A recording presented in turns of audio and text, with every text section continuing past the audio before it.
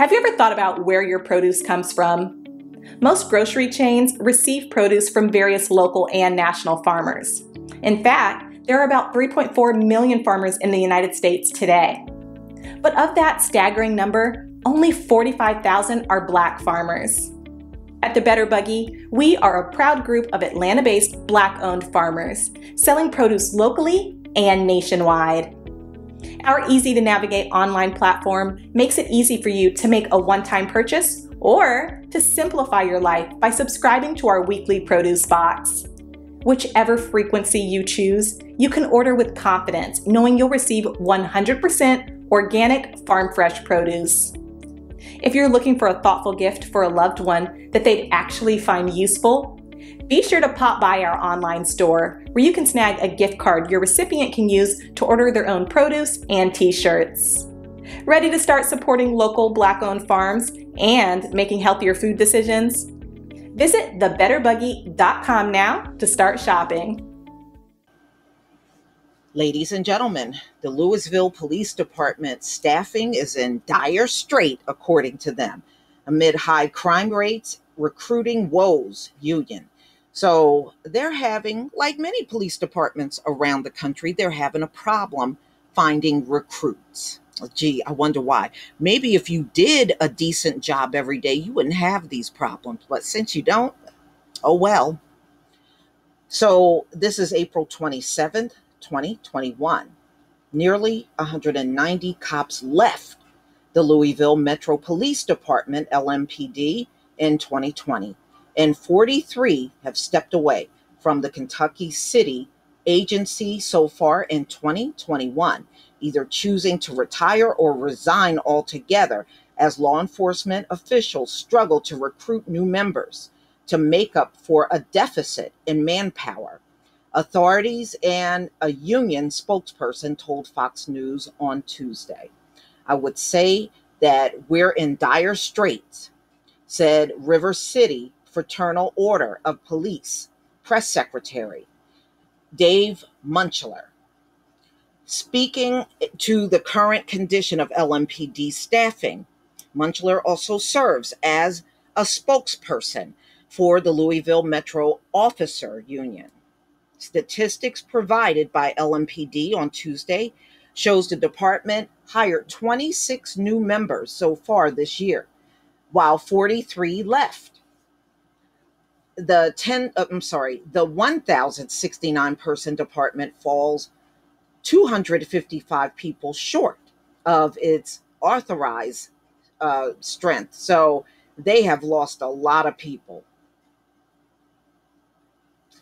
So they said 1,324, the number of personnel it is authorized to employ statistically. So they are allowed to have 1,324, and they got 1,069 right now. So they're shorthanded.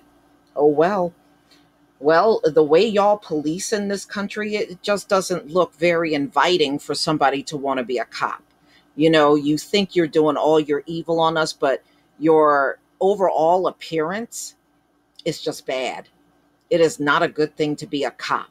You know, I remember when I was growing up, and you know how you go to school and your teacher is asking you what profession you would get in. And I remember quite a few of, at that time, the Black boys that were in my class wanted to be cops. But now that we got to see what cops really are in America, boy, what a turnoff. What a turnoff. From 2013 to 2019, the difference in actual employment numbers and authorized strength has changed. All right. So it ranged from 45 to 101. In 2020, it climbed to 161 before reaching 255 year to date in 2021, statistics show. Our manpower is critically low, Munchler told Fox News. One thing we have to consider when we're talking about recruiting is that in the climate that we are currently find ourselves, the pool of people wanting to become officers are shrinking every day. That's because y'all make the job look bad. You make the job look bad. I'm sorry, but you do. He added, we obviously losing a lot more officers than we are gaining. And if that continues, at what point can we not operate appropriately? You have never operated appropriately. You're slave catchers, okay? When did you ever operate appropriately? Never. Munchler noted that LMPD's most recent recruitment class, which graduated on Friday, consisted of 15 new hires, opposed to 48. Okay, so normally they would get 48. Approximately 70 of 188 people left LMPD last year, retired, while the rest chose to resign. Mm-mm-mm. We can't emphasize enough how critically and dangerously low our manpower is, and increasingly enough those who would break the law are paying attention to that. Yeah, but y'all break the law. Cops in America break the law. Okay? Y'all do it every day. You think that badge is a free pass out of everything, including murder. Y'all break the law every day. Our homicide rates and our violent rates, crime rates are through the roof. As of Sunday, there have been 84% more non-fatal shootings so far this year, with 201 compared to 109 instances reported during the same time in 2020, LMPD statistics show. There were 56 murders reported as of Sunday, a 75% increase from the 32 reported by April 25th, 2020.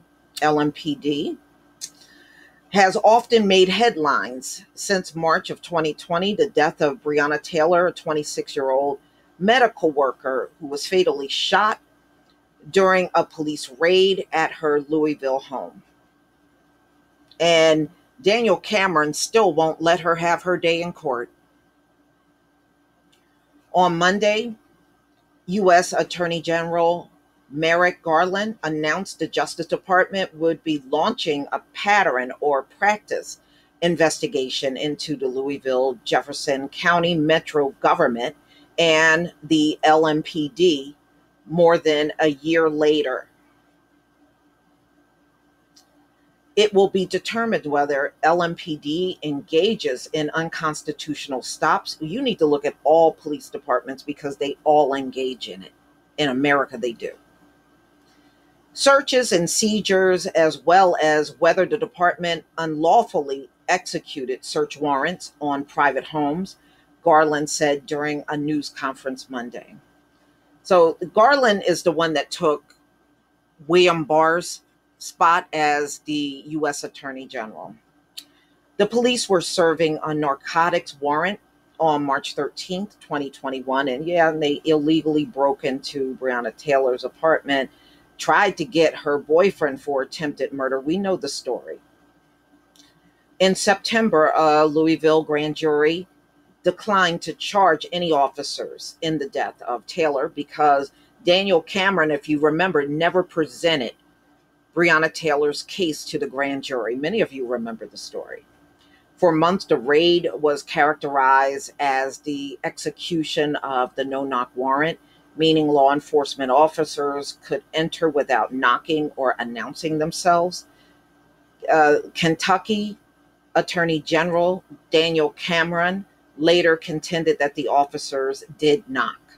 And it's funny, the neighbors all said they heard no knocking. Only the one that the police department threatened, which was an African man, he was the only one. And then he recanted the story. He said he was scared. So much for that.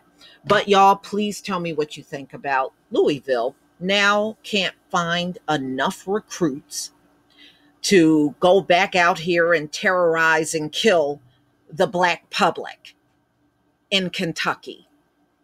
Please leave your comment and subscribe. Don't forget to hit on the notification bell, and I'll see you on the next video. Peace, family.